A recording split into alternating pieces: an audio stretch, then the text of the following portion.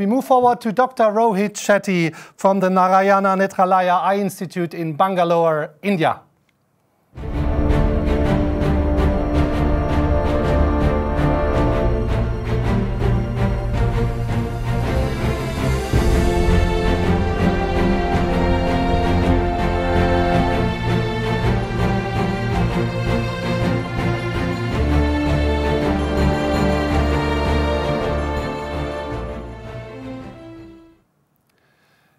Hello, Dr. Shetty. What time is it in India? Let us know. It's 2:45 in the afternoon. Very good. Thank you for being with us and for presenting live on our symposium. It's a real pleasure to have such a power user and a refractive surgeon in all fields and all categories with us. And that's not surprising that your title is corresponding to your skills, total imaging for anterior segment surgeon. Thank you, Stephen. Can I have my slides, please?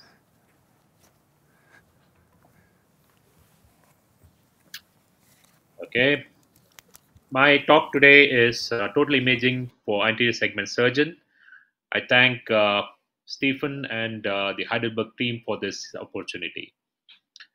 And these are my financial interests. I do research for Heidelberg, but that has no implication on my presentation today.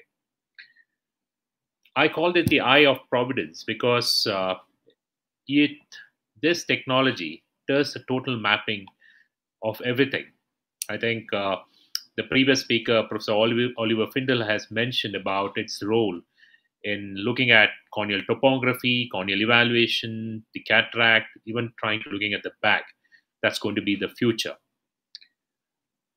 We also have options of glaucoma. I'm sure this is going to be covered by the speakers after me.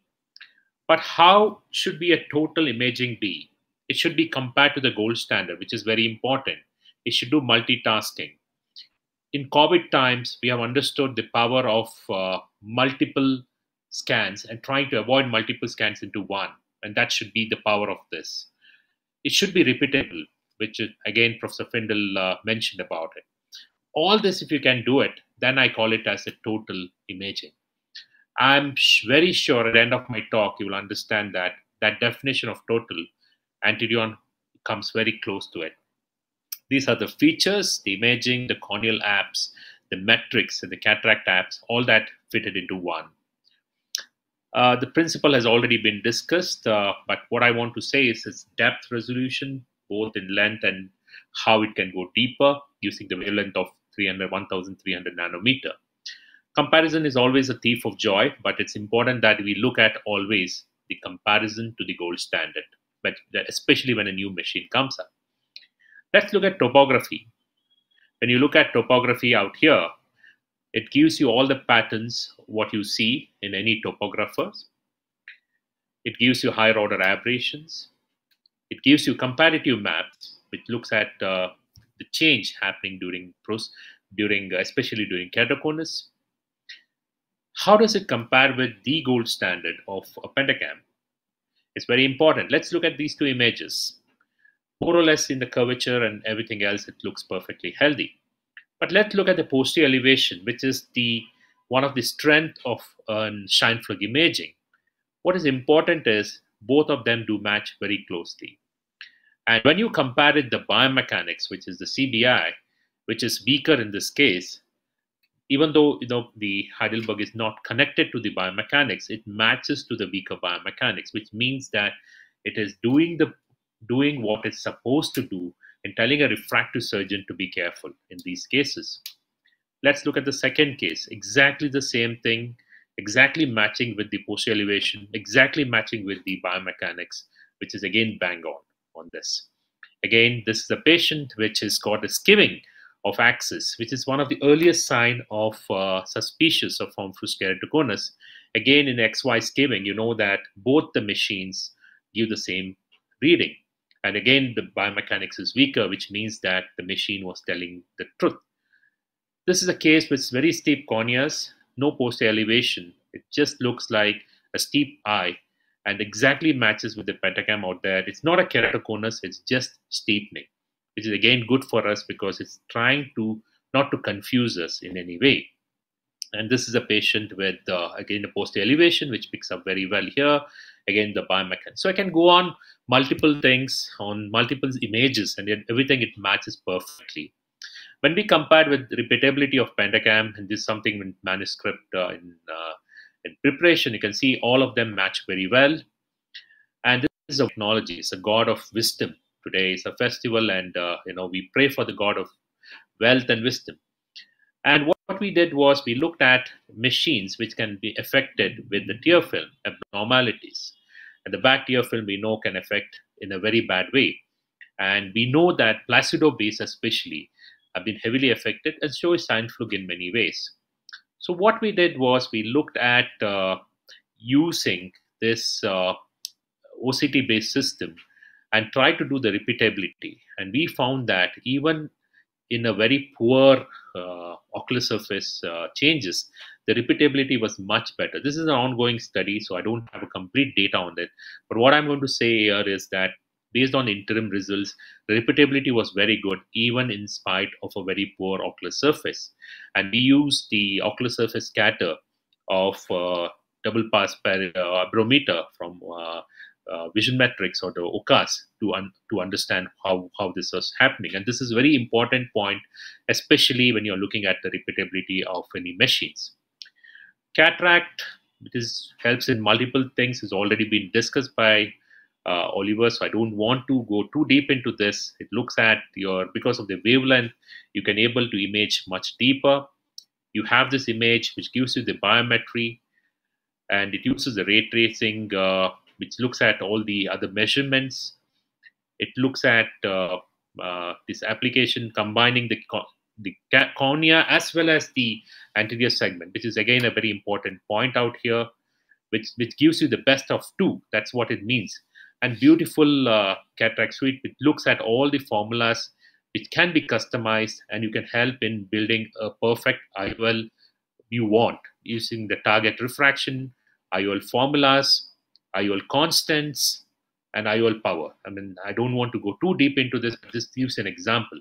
There are a few examples of dense cataracts where you know that even the IOL Master was not able to penetrate, IOL Master 700, and we were able to get a very good data of this. This is very important because in many countries where you do get a very dense cataracts, it's very important that you get a good penetration and a good IOL axial length and IOL measurement. And again, grade 3 dense posterior subcapsular cataract, IOL Master not able to get it, but you're able to get this very easily on this. And these are all cases where even grade 4 and dense PSC is able to penetrate, and that shows the power of what it's doing. That's why in the beginning I did mention as a total means it has to go through all kinds of situations, not in very good corneas or very good cataracts. It has to be everywhere, and this is one example, few examples which explains about that. Again, extremely good in myopic eyes. You can use different formulas out here. You can choose the formulas, even very short and long eyeballs, and then you can be very accurate with your formulas. Toric planning, it has its own incision set SIAs. You can plan it, and also derived IOLs which can be done. This is important because it looks at preoperatively, helps to look at fluid clefts anteriorly, visualization of the posterior capsules. You can see that based on this, you understand whether you're going to get excessive pressure in the capsule when you do a rhexis. And if your fluid cleft is away from the anterior capsule, you know that better support of the rhexis and may not have an Argentinian sign, especially useful when you're training your residents. And these are very, very useful tools or useful measures in your training. And this is something which we use it in all our practice. Looks at the YAC caps, pre and post, and posterior polar cataract. You can see that the posterior capsule is intact out here, and post-operatively everything is perfectly all right. And here again you can see that there is a breach in the posterior capsule. Again, explain to the patient tell the patient that there could be a posterior capsular rent. And you can look at this, there's a breach in the posterior capsule, and you can see that the rent which was there, which was anticipated. So this can be planned.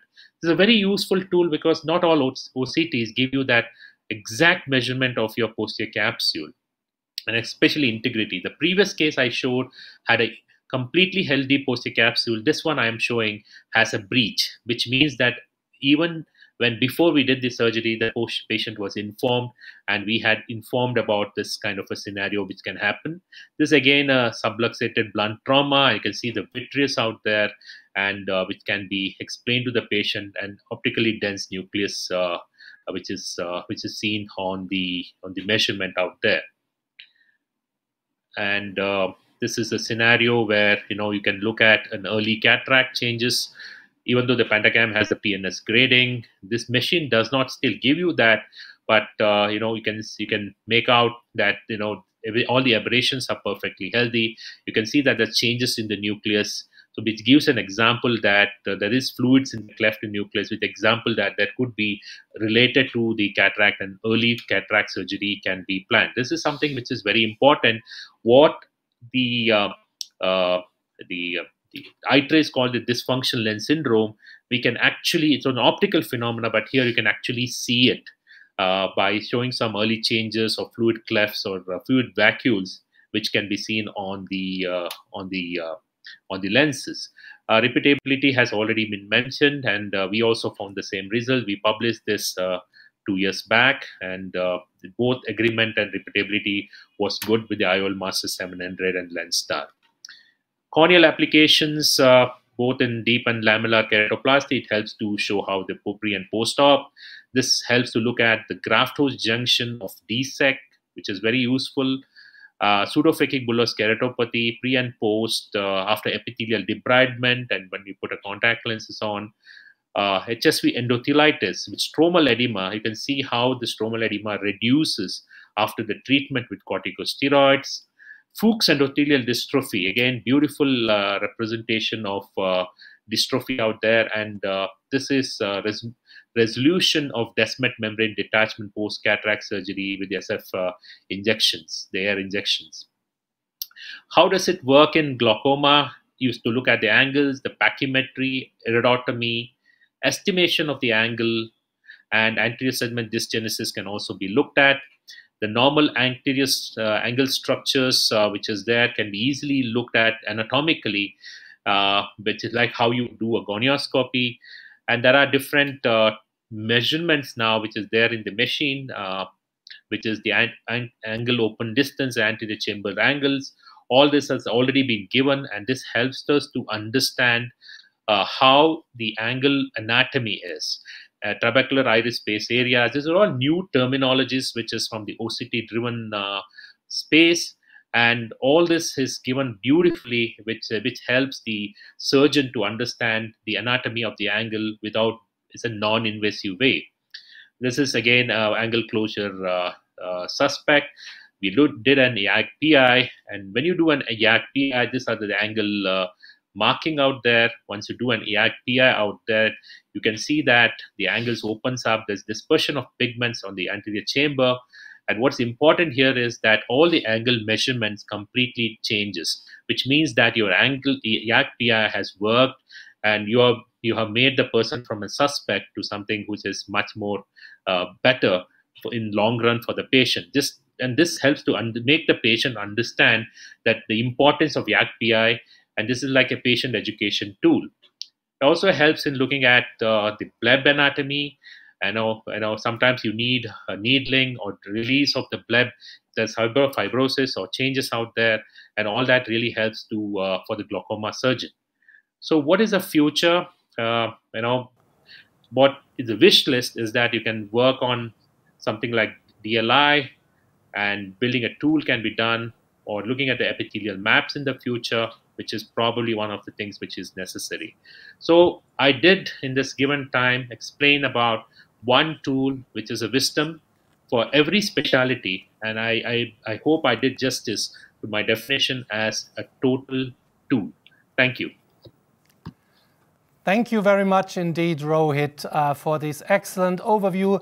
I have to disappoint you in one item, which is only tomorrow we will have a talk about glaucoma, not today in that session, but Benjamin Xu will give a lecture about glaucoma. So this is an advertisement to come back tomorrow to the anterior segment session if you want to enjoy glaucoma, but you already mentioned the most important points. And you gave this overview which leaves pretty much no questions, but we have one question in the chat which is not probably related to the imaging, but you showed that case of descendant membrane detachment, and the question is, what would you recommend to do?